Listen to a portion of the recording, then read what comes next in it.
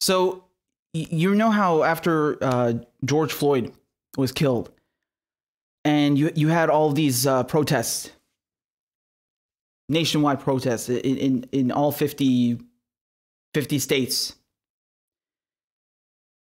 You had all these companies coming out and changing their logos in solidarity with Black Lives Matter, right? Just to remind you very quickly, for example, Twitter, they changed their logo, right? Here are a bunch of brands that did it. You know, they all started basically a giant campaign for this, right? And Ben and Jerry's, all of them, okay?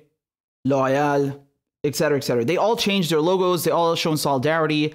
YouTube as well, everyone.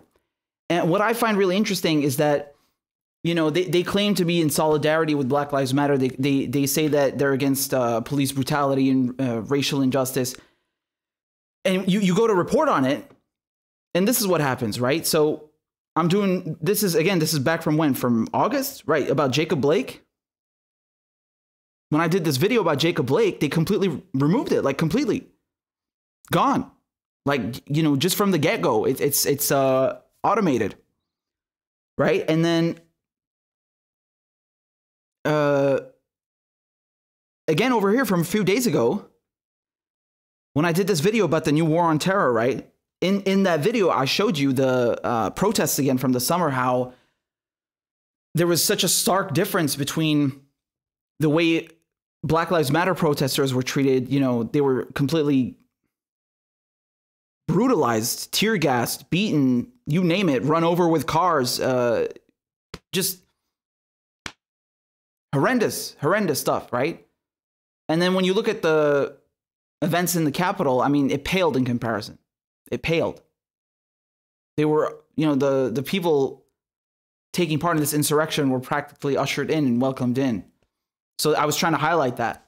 And again, they age restrict and basically censor the video, which is ironic because I was talking about censorship in that video. So my point here is that, you know, all these companies, specifically the tech companies, the social media companies, they claim to be against police brutality and all this stuff. And when you try to expose police brutality, you try to report on it. Oh no, you can't do that.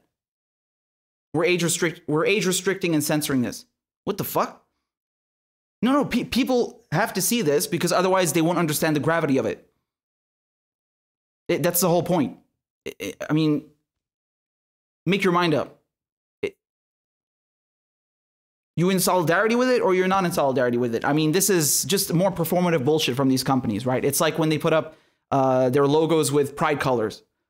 I mean, they pretend to stand with, you know, certain demographics, certain groups, certain minorities, just to make money off of them and profit off of them. And when you actually try to do something, oh no, we can't have that. Well, we stand in solidarity.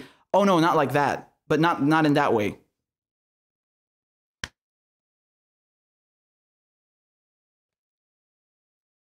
I mean, that's just ridiculous. That's just absurd. Not to mention, like, I can't do my job, obviously, right? Because I'm trying to report and it's like, nope.